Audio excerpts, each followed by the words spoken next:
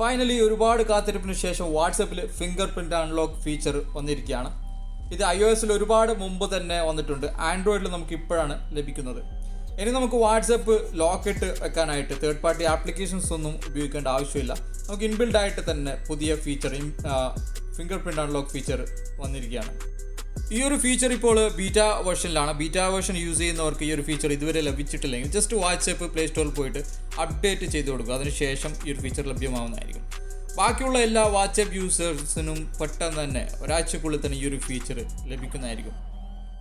അപ്പോൾ ഈ ഒരു ഫിംഗർപ്രിൻ്റ് അൺലോക്ക് ഫീച്ചർ നിങ്ങളുടെ വാട്സപ്പിൽ എങ്ങനെ സെറ്റ് ചെയ്യാം, എവിടെയാണ് നമുക്ക് ഈ ഒരു സെറ്റിങ്സ് ലഭിക്കുന്നതെന്ന് നമുക്ക് നോക്കാം. വീഡിയോ എൻഡ് വരെ കാണുക. ചാനൽ നിങ്ങൾ സബ്സ്ക്രൈബ് ചെയ്യാത്ത കൂട്ടുകാരനെ സബ്സ്ക്രൈബ് ചെയ്യുക, ബെൽ ബട്ടൺ കൂടി ക്ലിക്ക് ചെയ്യുക.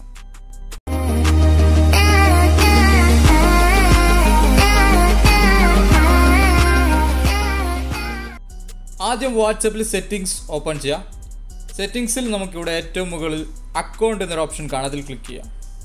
ശേഷം ഇവിടെ പ്രൈവസി എന്ന ഓപ്ഷനിൽ ക്ലിക്ക് ചെയ്യാം.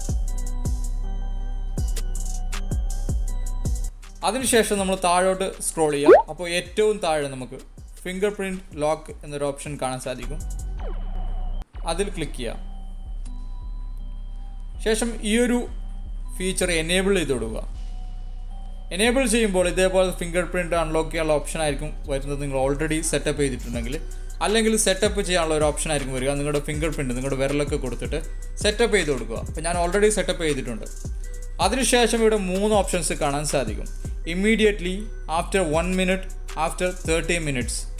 അപ്പോൾ ഇതിൽ ഞാൻ ഇമ്മീഡിയറ്റ്ലി എന്നൊരു ഓപ്ഷനാണ് എനേബിൾ ചെയ്ത് വച്ചിരിക്കുന്നത്.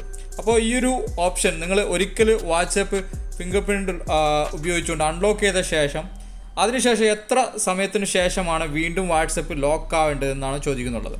അപ്പോൾ ഇമ്മീഡിയറ്റ്ലി എന്ന് കൊടുത്തു കഴിഞ്ഞാൽ ഏത് സമയത്ത് നിങ്ങൾ വാട്സപ്പ് ഓപ്പൺ ചെയ്യുമ്പോൾ ഇതേപോലെ ലോക്കായിട്ടായിരിക്കും ഉണ്ടാവുക. നിങ്ങളുടെ ഫിംഗർപ്രിൻറ്റ് ഉപയോഗിച്ചുകൊണ്ട് അൺലോക്ക് ചെയ്യാം. 1 മിനിറ്റ് അല്ലെങ്കിൽ 30 മിനിറ്റ്സ് ഒക്കെ കൊടുത്തു കഴിഞ്ഞാൽ ആ 30 മിനിറ്റിന് ശേഷമേ വീണ്ടും വാട്സപ്പ് ലോക്ക് ആവത്തുള്ളൂ.